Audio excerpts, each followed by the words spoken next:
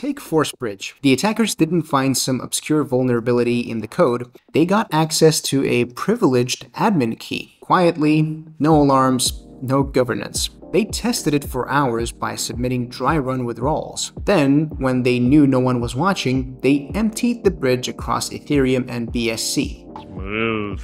The total haul? 539 ETH, 898,000 USDC, 250,000 USDT, and 60,000 DAI, and nearly a full Bitcoin in wrapped form. Laundered through Tornado Cash. You've laundered enough? Split across addresses using fixed float, and by the time anyone noticed, the money was gone. Oh, this is only $1 left. This wasn't a flaw in the blockchain. It was a flaw in the assumptions.